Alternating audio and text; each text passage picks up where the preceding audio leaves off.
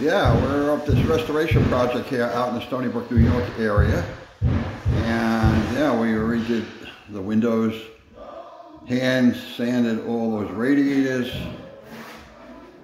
We're moving along. I'm painting windows this morning. What I do is I actually, I actually put tape around. The purple tape, it doesn't rip the paint underneath as much as the blue tape. And you know what? It takes time, but in the long run, when you go to paint, it's so much quicker. A lot of people and you get exact straight lines. I'm going to go into this room next, finish these 3 windows. But yeah, that's a story.